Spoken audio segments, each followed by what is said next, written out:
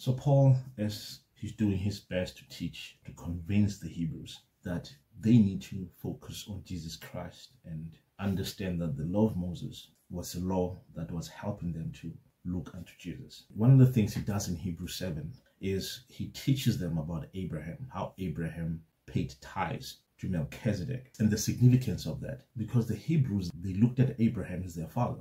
He was saying to them, Abraham paid tithes to Melchizedek. He understood that Melchizedek held the priesthood after the order of Jesus Christ. Melchizedek was a representation of Jesus Christ. In turn, he was saying to them, Abraham believed in Jesus Christ, and you ought to do the same, because Melchizedek held the priesthood, and the priesthood was forever, like Jesus Christ.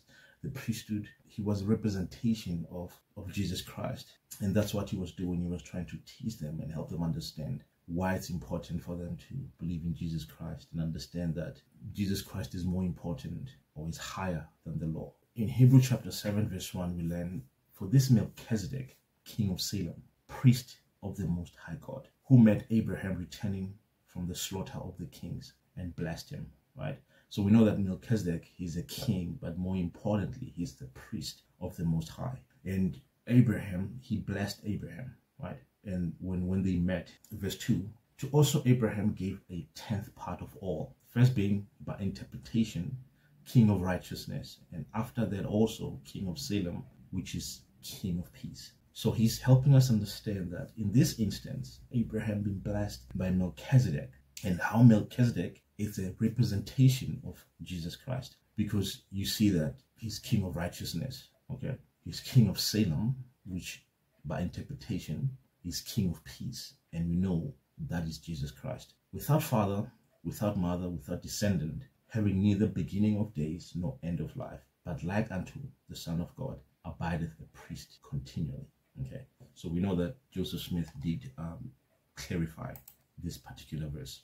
And this is what Joseph added to it. He says, for Melchizedek was ordained a priest, okay, after the order of the Son of God. Which order was helping us understand that Melchizedek himself does not mean he was without father, okay, or without mother.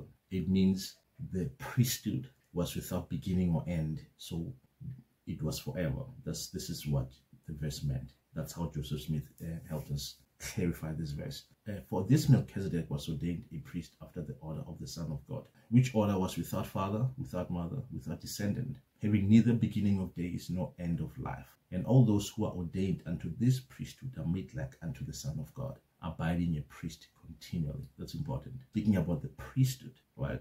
That this priesthood is forever, and it's after the Son of God. That's why Melchizedek in this instance was a representation of Jesus Christ. Now consider how great this man was, unto whom even the patriarch Abraham gave the 10th of the spoils. So he's helping them understand that Abraham saw this man as a great man, right? And we know this man is a representation of Jesus Christ because of the priesthood. And the question you might have is, why do we call the priesthood after this man, right? And that's why, because he was a great man. And the way Alma teaches, he says there were many priests like him, but none greater. That's why we call the priesthood after him, because the true name of the priesthood is the priesthood after the Son of God. But to stop repeating the name of God out of respect, the priesthood was named after Melchizedek. And this very same Melchizedek, Abraham paid tithes to him, teaching all of us, especially the Hebrews, that he believed in the priesthood that this man held, which was the priesthood of Jesus Christ. And he's saying to the Hebrews, that's why it's important that you also believe in Jesus Christ and understand that Jesus Christ is greater than the law. Verse 5, and verily they are of the sons of Levi who receive the office of the priesthood, have a commandment to take tithes of the people according to the law, that is, of their brethren, though they come out of the loins of Abraham. So he's helping us understand the significance of Abraham paying tithes to this man, because he says they are the sons of Levi. We do know that the sons of Levi were the ones who were given the priesthood. Before the restoration, the priesthood was only given to the sons of Levi and to nobody else. And we know that as they received this office, because this office came by as a form of birthright. If you're born in the right lineage, then you receive the priesthood. And then one of the things that's significant about holding the priesthood was you receive the tithes of the people. but he whose descendant is not counted from them received tithes of Abraham. From verse 5, another thing that he mentions is that the difference between Melchizedek and the tribe of Levi is that the tribe of Levi, they descended from Abraham, but Melchizedek did not descend from Abraham because Abraham was still alive. We could not be his son or his grandson or whatever, right? But he whose descendant is not counted from received tithing of Abraham and blessed him that had the promises. So we learn that he had the priesthood, but later on we know that the priesthood only came through descendants of Abraham, and only those who were linked to the line of Levi. Okay, but then how did this happen that now Melchizedek is able to receive tithes and bless Abraham? And without all contradiction, the less is blessed of the better. And here men that die receive tithes, but there he receiveth them, of whom it is witness that he liveth. So he says this man is alive because he did receive the tithes from Abraham. As I may so say, Levi also, who received tithes, paid tithe in Abraham. We know that the sons of Levi received tithing, but because they are descendants of Abraham, that means their brothers and sisters are paying tithing. So that in a way, he is also paying tithing, the priests of Levi, right? But he who was yet in the loins of his father when Melchizedek met him, that means the sons of Levi, they are still not born yet at that moment when Abraham paid tithes to Melchizedek. For if therefore perfection were by the Levitical priesthood, for under it the people received the law, but further need was there that another priest should rise after the order of Melchizedek and not after the order of Aaron. What Paul is saying here is that this priesthood existed way before the law of Moses, way before the sons of Levi. If therefore perfection were by the Levitical priesthood, okay, because we know that the law of Moses was administered by the Levitical priesthood or the Aaronic priesthood. These were the priests that administered the law of Moses. And Paul is doing his best to teach the Hebrews that he's bigger than the law of Moses. And you have to let go of the law of Moses and follow Christ. This is his objective here. What further need was there that another priest should arise after the order of Melchizedek? So he's saying there were other priests other than the sons of Levi. We know the sons of Levi were administering the law of Moses. That's why he says in verse 12, for the priesthood being changed, there is made of necessity a change also of the law. The priesthood was changed under Moses because the people were not ready to receive the higher law. So the Lord gave them a lesser law. And to administer that law, a new priesthood had to do that, not the original priesthood. So there was the Melchizedek priesthood, which has always existed. But since there was a lesser law under Moses, there had to be a lesser priesthood, which was the Aaronic priesthood, which administered the law. For he of whom these things are spoken pertaineth to another tribe, of which no men give attendance at the altar. He says there's another tribe, and according to the law, people did not consider it. It was not important when they were administering the law of Moses, because we know the law is administered by the altar. For it is evident that our Lord sprang out of Judah, of which tribe Moses spake nothing concerning priesthood. So we know that Jesus Christ came from the tribe of Judah. The priesthood was only given to the tribe of Levi from the 12 tribes. That's what Paul is saying. And we know that Moses said nothing about the tribe of Judah and the priesthood. So he's saying the Levites had the priesthood, but there's another priesthood that has always existed, but was not available through the law of Moses. For it is yet far more evident that after the similitude of Melchizedek, there arises another priest. So now he says, Abraham is here, and the priesthood came through the descendants of Abraham. But Melchizedek, okay, he was a priest at the time of Abraham. That means this priesthood has always existed, because there's a priest already when Abraham was there. But after Moses, only priests we know about are the descendants of Abraham. It is evident that there is another priesthood. There is other forms of priests other than the Levites, who is made not after the law of carnal commandment, but after the power of endless life. So he's not made after the order of the law of Moses, because we know the law of Moses administered the carnal commandments. But he says he came after the order of endless life, because the priesthood is forever. The priesthood existed before Abraham. The priesthood would exist after Abraham. For he testifieth, thou art a priest forever after the order of Melchizedek. For there is verily a disannulling of the commandment going before, for the weakness and unprofitableness thereof. For the law made nothing perfect, but the bringing in of a better hope did, by which we draw nigh unto God. So this is what Joseph Smith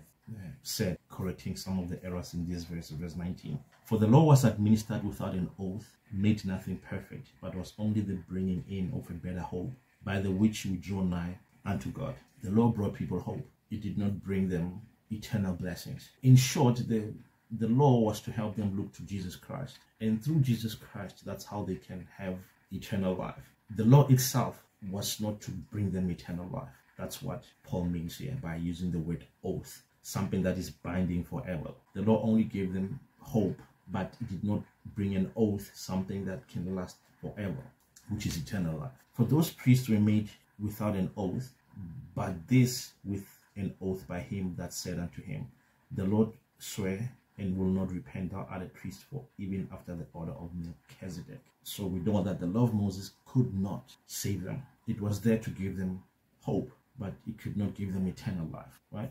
That's why they had to look to Melchizedek, or to Jesus Christ, for the gift of eternal life. For so much was Jesus made a surety of a better testament. So we know that because of Jesus Christ, that's how eternal life and exaltation is made possible, not through the law of Moses. And there truly were many priests, because they were not suffered to continue by reason of death. So he says these priests after the order of Melchizedek, it was not just Melchizedek alone, but there's been many like unto him. But they could not last forever, obviously, because at some point they die. And this meant because he continueth forever hath an unchangeable priesthood, right? So how does it continue forever, whereas other priests die? It's because of the name, because of he's meant to be a representation of the higher priesthood. That's why today we call the priesthood after his name.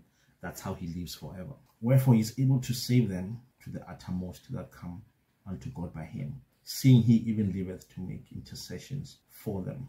So because he lives forever, or because the priesthood lives forever through his name, it's able to help people to be saved, right? For such an high priest became us, who is holy, harmless, undefiled, separate from sinners, and made higher than the heavens. Right now he is referring to who? To Jesus Christ, who needeth not daily, as those high priests, to offer up sacrifice, first for his own sins, and then for the people's. For this he did once when he offered up himself. So we know that the priests of Levi, every morning when they woke up, they had to go into the temple and perform a sacrifice every day, right? And in that sacrifice, it's broken into two parts. The first part is they offer a sacrifice for their own sins and ask forgiveness for their own sins. And the second part is to ask forgiveness for the people. Jesus Christ did not need to do that because he was perfect. Whereas the priests of Levi were not perfect, hence they had to every day ask for forgiveness for their sins. But Jesus Christ was perfect. He did not have to do that. For the law maketh men high priests, which hath infirmity, right? So we know because of the law of Moses, the high priests were men who were human, who had weaknesses and were not perfect and did wrong things from time to time. But the word of the oath, which was since the law, maketh the Son who is consecrated for overcome. But we know that the higher law, it made Jesus Christ the priest, who was perfect, who overcame all things. So he's doing his best to help to teach the Hebrews the difference between the law of Moses and the Melchizedek priesthood, and the priests who administered the law of Moses and the priests who administered the ordinances of the Melchizedek priesthood. The blessings that comes from the obeying and following the law of Moses, the blessings that comes from obeying and following the Melchizedek priesthood, because he says the ultimate priest is Jesus Christ, and Melchizedek, he's just a representation of Jesus Christ, who is the ultimate priest, who sacrificed for all of us, who died for all of our sins, who we ought to look up to and follow. And he's doing his best to convince the Hebrews that they need to follow Jesus Christ and stop following the law of Moses, because the law of Moses was there to prepare them to receive Jesus Christ.